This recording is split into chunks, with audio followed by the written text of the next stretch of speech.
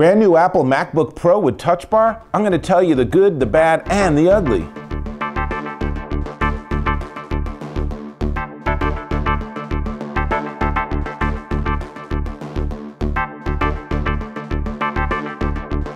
Hey, Dave Taylor here again, and this time I'm looking at the brand new Apple MacBook Pro with TouchBar. Yes, brand new. Literally, I've had it 24 hours, and I've had a lot of time to work on getting everything from my old MacBook Pro onto this device, and had some time to try out the keyboard, the display, the different USB-C plugs, and of course the TouchBar. So I thought I'd give you a quick rundown with just a little bit of experience on this laptop. And first I want to say it's fast. It's light. It's a really beautiful piece of engineering. I mean, Apple really knows how to make really nice devices. And the TouchBar, and I'll give you some close-ups, the TouchBar's, it's interesting. I feel like it's waiting for some really compelling apps. But one thing I did find, and I'll show you here in this cutaway, is that when I'm listening to music, which I do a lot, and by the by, the speakers are really amazingly good. It's a significant step up on speaker sound quality.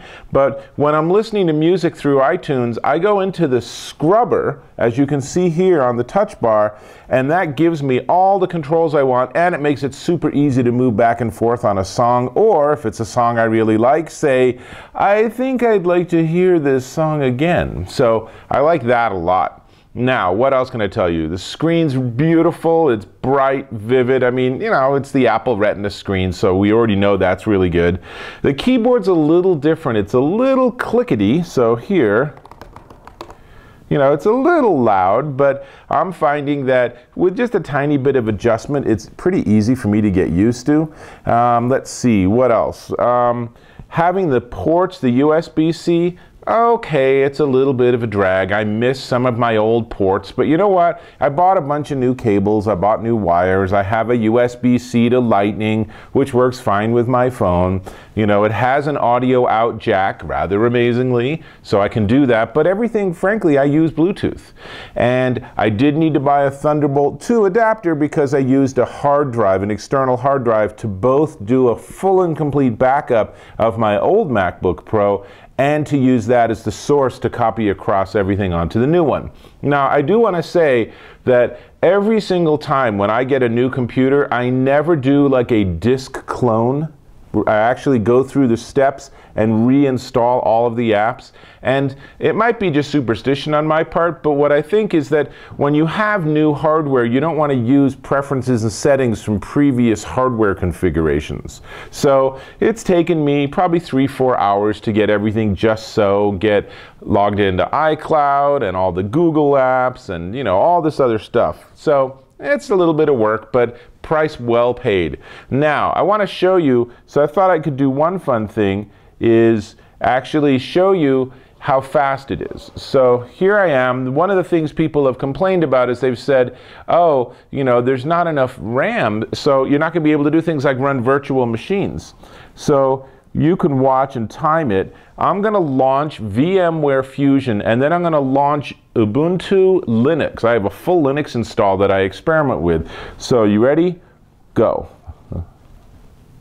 Okay, it's launching, full screen. You can see on the bar its progress, and boom, it's totally ready to go. So honestly, that's not too bad. And if you're suspicious that that's not true, I will click on something and you'll see within Firefox it actually does change and give me a different screen. So performance is rocking. Really, it's a pleasure after having years of using my 2012 generation MacBook Pro to go to this brand new one with a better processor. Is it the best processor in the industry? Honestly, it's such a moving target that no company can come out with state-of-the-art gear. There's always a newer chip that was released just 20 minutes after you finalize design. I don't actually really track that stuff. Performance, great. Screen, great. Keyboard, it's taken me a little getting used to. I know in 48 hours or maybe in a week I won't even be aware of it. The massive touchpad, so far I haven't found any compelling reason why it's bigger, but I do have a suspicion that somewhere along the way I'll be able to use a stylus, and that'll become interesting. We'll see if that comes to realization.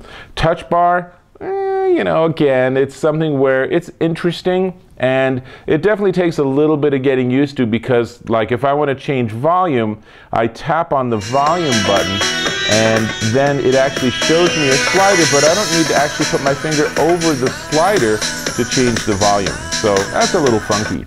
The one thing that I think is most annoying though is the way they've changed the whole charging system. So I actually have the cords from previous generation chargers. These are going to be valuable commodities. You'll want to pick up one, because when you buy the charger, basically this is what you get. You get, well, I mean, and it comes with the little tiny piece that lets you plug this directly into the wall, but that's it. It's just a little connector on it, right? It's a little USB-C connector, and that's it. That's all you buy if you buy a charger. When you get the computer, it comes with this, and it comes with a USB-C cable. And this is nice because this is a 10-foot long cable, so it gives you lots of flexibility, which is good because this plugs right into the wall.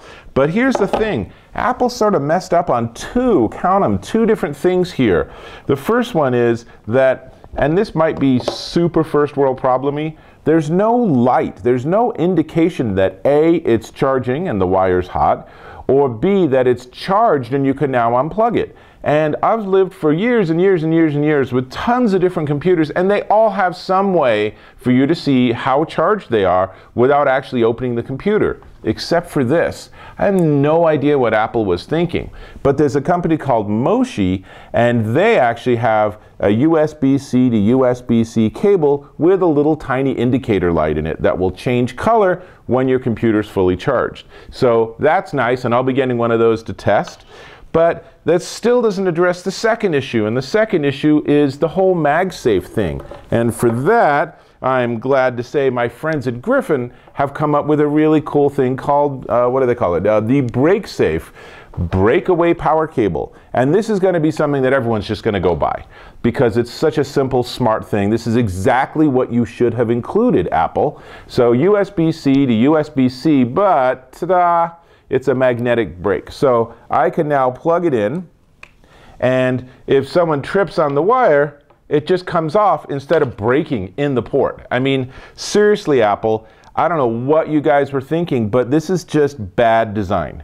And let's go ahead and plug it in and double check that it all works. There we go. We go here.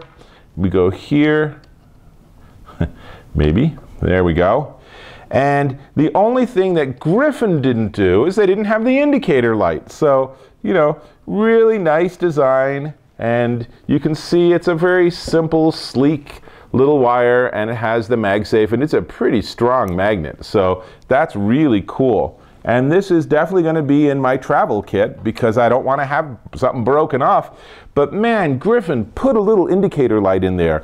Or Moshi, make a Breakaway. Or better yet, Apple Computer, make this cable that you include, thank you very much for including a cable so I can charge my laptop, make this have A, Breakaway or MagSafe, whatever you want to call it, and B, some sort of indicator light. Or failing that, have a design on the laptop itself so maybe there's a little tiny light somewhere that I can look at and say, oh, it's orange, I still need to charge, or it's green, I'm good.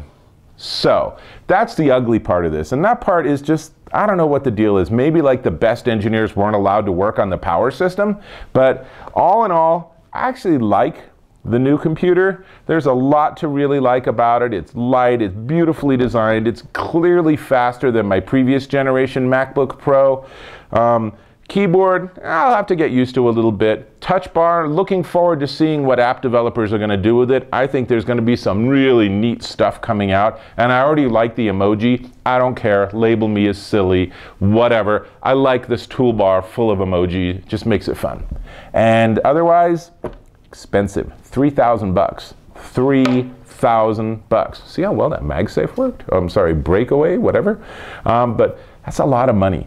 And you know what? This is also my primary tool for using for all of my computing work, so it's an investment well made. So this is Dave Taylor. This is the 2016 MacBook Pro with TouchBar and count them, 4 USB ports.